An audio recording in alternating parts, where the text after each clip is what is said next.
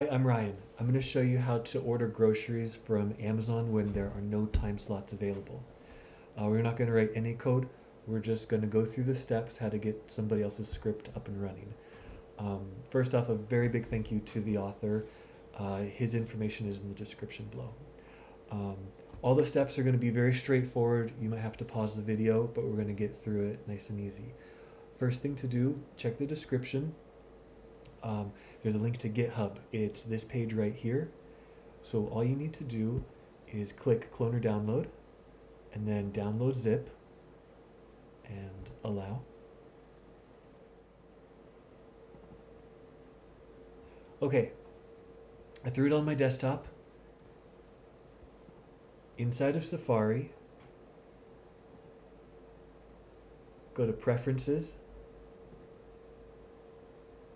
go to Advanced, go to Show Develop menu in menu bar. Now the Develop menu is shown up, and make sure there's a checkbox for Allow JavaScript from Apple Events. Okay, we're going to go over to Amazon now. Make sure you've done all of your shopping. Go to your cart, check out, continue, continue, and then when you get to that final page where you have no time slots, just stay right there. Now we're going to open up Spotlight, type script. You'll get script editor. Go to your desktop, go to that new downloaded zip folder, click on the scpt file, press open, press play, read through this, press continue. What we're going to do is keep looking for slots, and we're going to say done. Would you like to receive text messages? The developer in his how-to or his tutorial says that it won't work if the phone number you enter here is the same one tied to your Mac. I've tested that, that's right. So put somebody else's phone number in, or just don't put any number in. I'm going to cancel it, say no. What delivery service? Okay, you can only use one or the other at a time.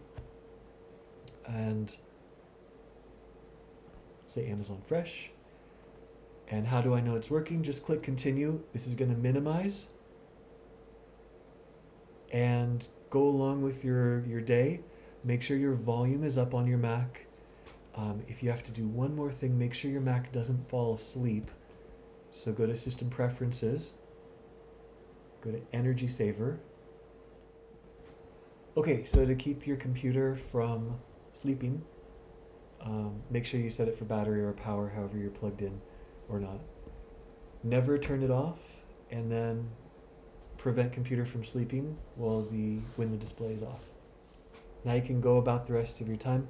Make sure your volume's up. It's going to give you an audible warning that there's a time window or time slot available for you. Just come back over to Safari, and the page is there. Choose your time slot, click continue, and you should be able to get your groceries. For me, it worked twice, but I hope this works for you, and I hope that was easy enough for you to get started. Thanks for watching.